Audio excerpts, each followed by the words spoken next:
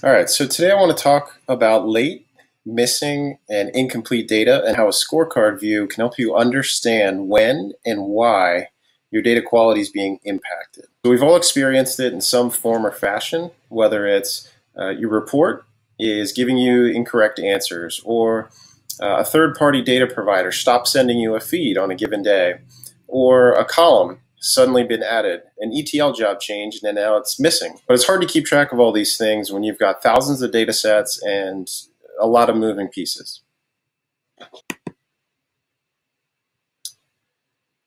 So the couple things on this page to call out. The first is the heat map view. So that's a grouping of a number of data sets that allows you to get the overall health and the overall quality score for anything that's tied to a particular business process or a particular report. Next, I want to call out the individual view. So this gives you a little more depth and a little more color, but this will tell you the when, but also the why. So the particular reason why you're having data quality issues on any given time series.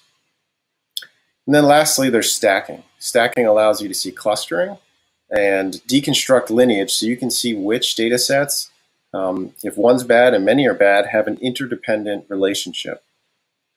So in terms of organizing these views, it's usually helpful to do it one of three ways. One is by line of business. The other would be by storage or by schema.